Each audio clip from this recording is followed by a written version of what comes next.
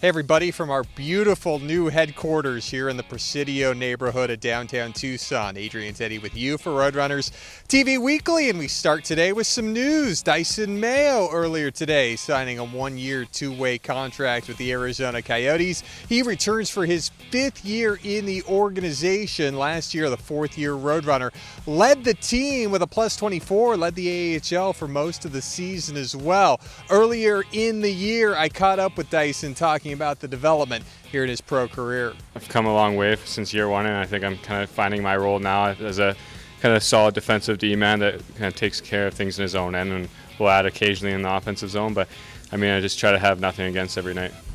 And still time to join us on Wednesday for our blood drive at the La Quinta off of Broadway and Alvernon. Every blood donation will come with an antibody test for COVID-19. Hope to see you tomorrow. It's going to be a great day at the La Quinta.